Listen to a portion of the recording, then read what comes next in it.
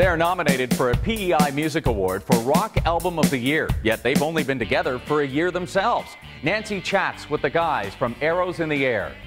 Bruce White and Craig McDonald from Arrows in the Air join us now on The Beat. Guys, your band is pretty new. You just formed this year. Yeah, January we got together and we started playing. We wrote about 6 songs in January, started practicing them, and then we just started recording that right away.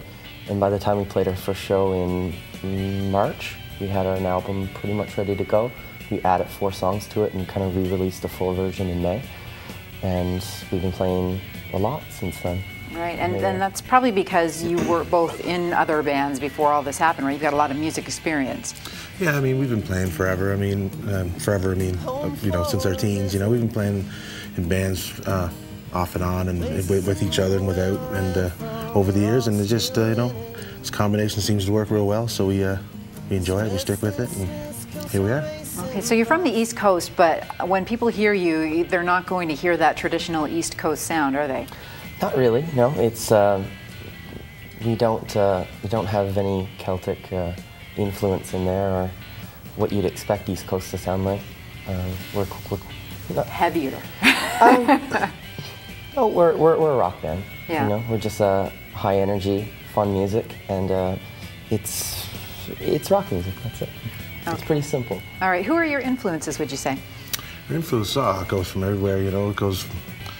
Start with the Beatles back then, and up through the 80s, the hair metal stuff, Cheap Trick, goes from all over the place, Even some country stuff. I mean, we listen to a lot of music, the stuff we do is pretty straightforward, we kind of know what we want to do. We're not trying to create any new genre. We just want to do what we do well and hope people enjoy it, All right, tell me about the name of the band. You came up with this? I came up with it, yeah.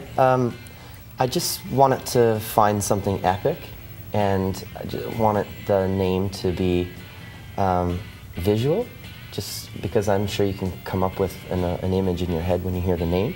To me, at the time, I think it probably came from watching a lot of movies, like gladiator type movies. Oh, okay. And yeah, those scenes where there's, a million arrows up in the air, and you know that when they hit, something interesting is going to happen, All right. So that's kind of where I came up with it. All right. Well, something interesting is happening. Check you guys out online, Facebook. Look for them, Arrows in the Air, and the album is called Shadows on the Skyline.